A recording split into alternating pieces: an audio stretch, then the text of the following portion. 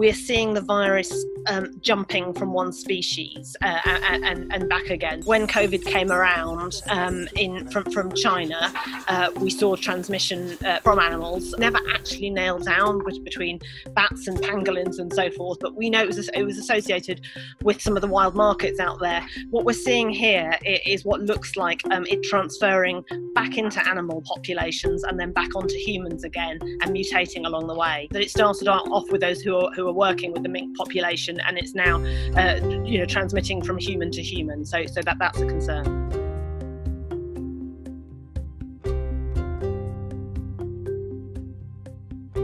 There's been massive work going on to get a vaccine, and so now we've got a new mutation that we're essentially not prepared for. We don't know how significant it is.